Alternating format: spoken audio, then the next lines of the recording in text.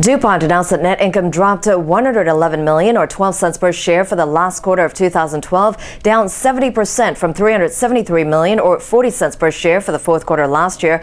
Revenue was flat at $7.3 billion with negative currency effects and portfolio changes offsetting a 3% increase in global volume. Analysts had expected earnings of 7 cents per share on revenue of $7.2 billion. Shares are higher by about 1.8%.